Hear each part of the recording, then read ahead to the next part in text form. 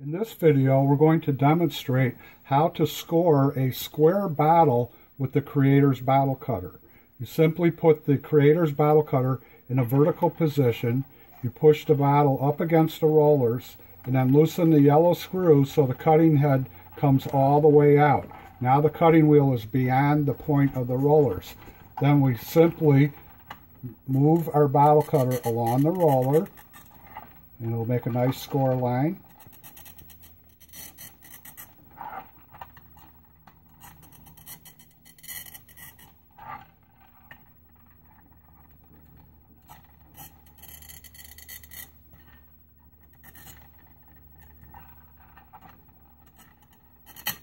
Okay, now we've completely gone around the battle.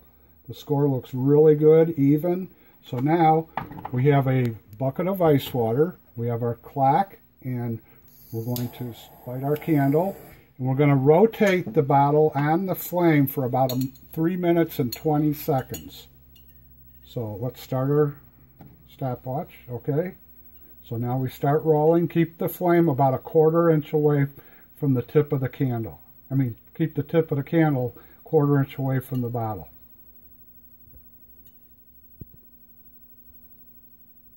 Okay, now we're at 1 minute and 10 seconds.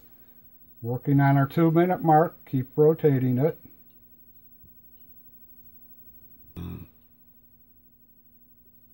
Okay, now we're at the 2-minute mark, and we only have 1.5 minutes left to go. We keep turning it.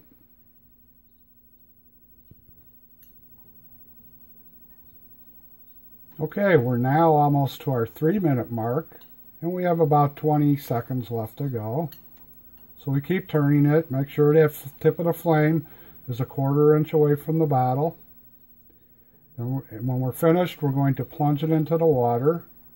Okay, let's do a little countdown. 10, 9, 8, 7, 6, 5, 4, 3, 2, 1, and let's do the polar plunge. Here we go.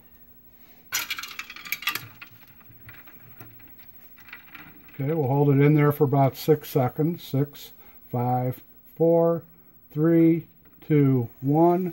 Then we will gently pull it out of the water, and we have separation. A beautiful score. You can check that out really close up.